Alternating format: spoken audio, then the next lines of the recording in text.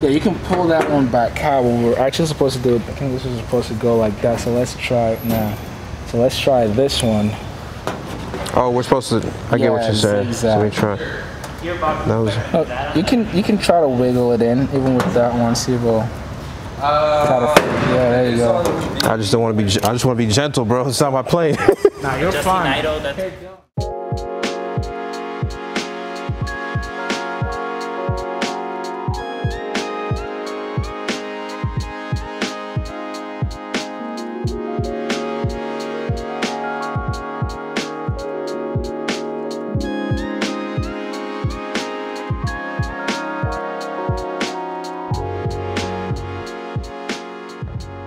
Everybody, welcome back to Mojo Grip. Mike here. It's been a long week. We've been working.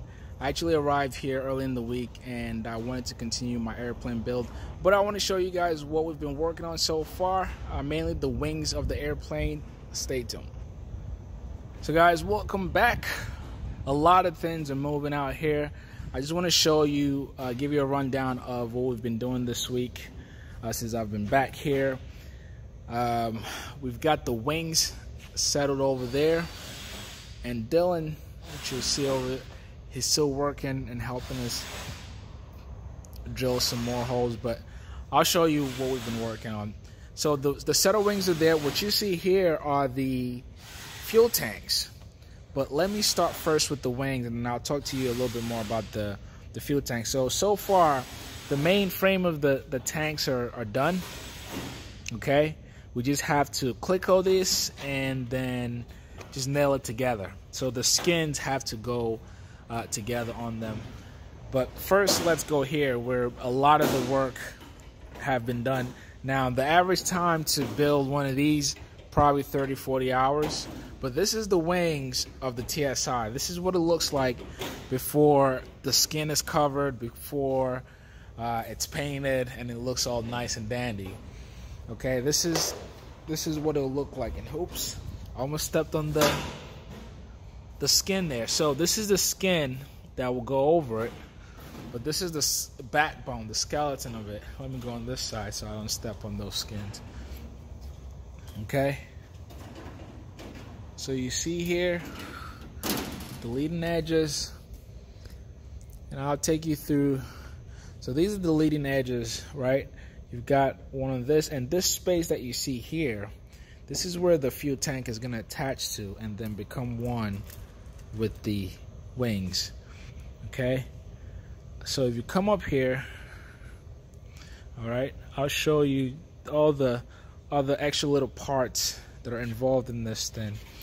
So you look in, you see these tubes here? These is for your pitot tube, and these are tubes that get stuff for your airspeed, static pressure, and your angle of attack. Okay, so these will be connected to the pitot tube. And then back here, actually let me go to the back. Normally this, if you're standing over here and you're looking at the wings actually from the top, this here is where the flaps is going to be. You have the flaps here, and then you'd have the ailerons there on that side, and this is what is going to control your flaps. This is a torque tube, okay, and this right here, this is what your flaps is going to be doing. See this rod here? When you hit the switch in the cockpit, it will go down or up, however many degrees of flaps you're applying. This is what's going to actuate that, and this rod here, or this entire system, will be connected electronically to a motor. And so the motor is what's going to move this back and forth. Okay? And that's how your flap system will work. And then for the ailerons, you would have a push rod that will come in through here and then connect to this. And this is what's going to control that aileron when you apply on the stick on the inside. All right, this is what's going to pull and push your aileron. Let me show you. There's a sample airplane here. So you look what I'm explaining to you. So you look in this airplane here. whenever you push this, okay, from side to side, you see the ailerons there? That's your aileron moving from side to side. So when you do this in the cockpit, that push rod is what moves your aileron back and forth. And then your flap switch, what I just explained about the flap, this is your flap switch here, which is electronically controlled. And so when you move your flaps up and down, the motor moves it for you through that torque tube. Now, if you come on this side, actually let me go to the back here. You see these wires here? So these are for your lights. You see the one going through the leading edge here? That's for your landing and your taxi light.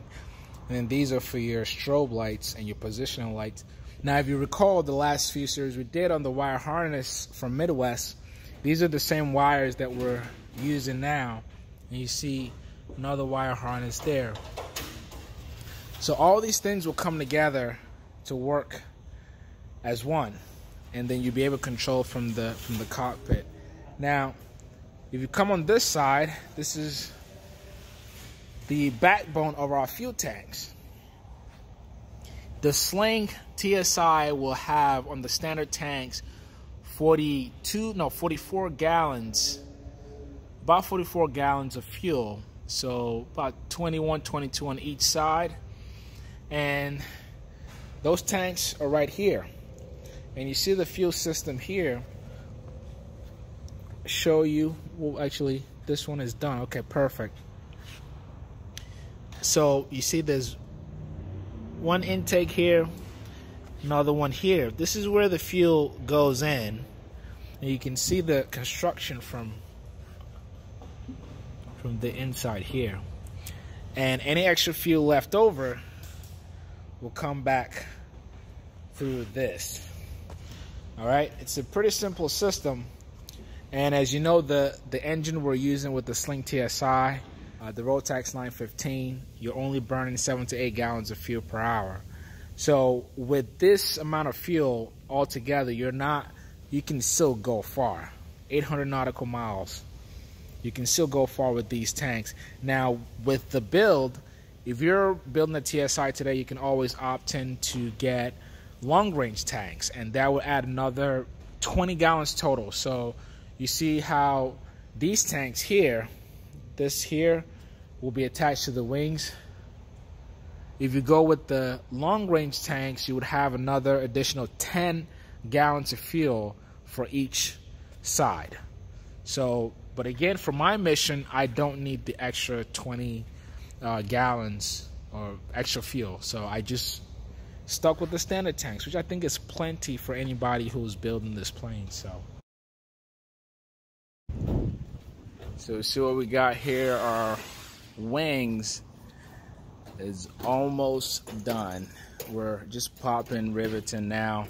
Last I showed you, this was basically opened up, and what we've done in the last 48 hours is close things down. Now, you would think, like, just looking at it covered up, this is hours and hours of work what we did first. And we've got our manager here, Dylan, he's very detail oriented.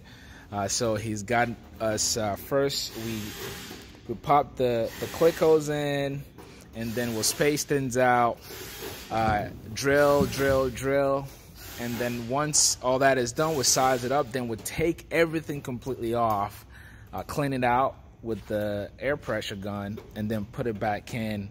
And then that's when we put the rivets. As you can see, all of this is clean and done. And we did this last edge here. And if you notice, we haven't popped rivets on the bottom yet. That's because we want to make sure the flaps and the ailerons fit properly before we go ahead and do that. So this is the right wing, I believe, and this is the left wing over here. So we've just been click-going and popping rivets all day. And you see over here, Maxwell is in the house, and he's getting some hands on. Bro, I'm now adding this to my resume. You kidding me? There you go. So he now knows how to build an airplane. So for the most part, hopefully this will be complete. At least this part with the skin will be complete by the end of today. At least I'm gonna make sure of that before I leave here. And then the next thing we'll be doing is we have to finish putting together the fuel tanks. Here's our fuel tanks here for the left and right wing, and most of the work is done on this already. Again, we just have to go through the same process, putting the click hose in and then cover it up with the skin and then attach it to the wings, which is this space that you see right here. So once that is done, I believe our wings will be complete. But it's been a very productive week, so to speak. We've gotten a lot done, and once we're done with the wings, we'll probably get to painting and spraying down with Corrosion X and then attach. And then before you know it, the airplane is going to look more like that, or actually more like that. That's a TSi over there. And also, our seats came in. I'm going to upload another video on that. But here's the update. I hope you guys enjoy this one. The plane is coming up. It's almost done. We're almost at the finish line. All right, if you enjoyed the video, be sure to give a thumbs up. Also, make sure you subscribe with notification bell on if this is your first time. And a great way to support Mojo Grip is to become a patron. I want to say thank you to everyone who have been a patron. And also, you can become an MVP on the website mojogrip.net/MVP. Thank you all so much for all of your support. I will catch you on the next video.